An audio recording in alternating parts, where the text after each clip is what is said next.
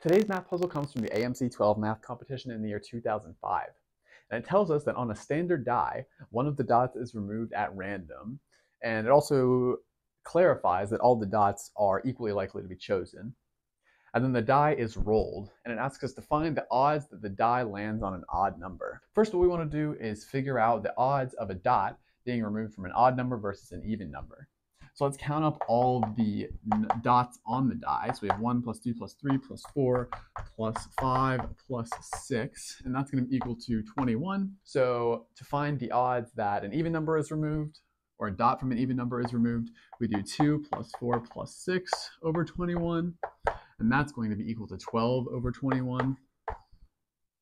And then similarly for the odd numbers, we know that that's going to be 1 plus 3 plus 5 over 21. And that's going to be equal to 9 over 21.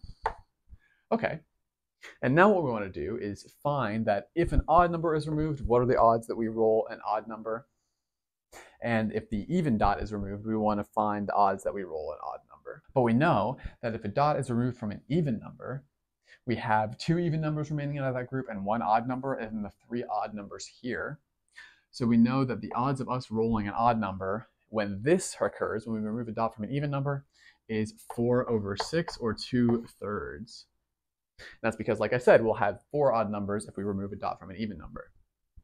Similarly, we know that the odds that we'll roll an odd number when we remove a dot from an odd number is going to be 2 over 6. And that's going to be because we have 3 even numbers plus the 1 even number that's made by removing a dot from an odd number. And in this case, I just want to point out that we're assuming that 0 is an even number. I don't know if that's necessarily true or not. You guys can debate that in the comments down below. But now all we have to do is just add these two together. So first here we get 12 over 6, that's 2. And then 2 times 4 over 21, so that's going to be 8, 21. And similarly here we can do something similar. Let's see, we'll have 3 over 2 times 2 divided by 21. So that's going to be 3 over 21. And now all we have to do is add them together. So we have 8/21 plus 3 over 21, and that's going to be 11 over 21. And that's the odds that we roll an odd number after we remove one of the dots at random from this die.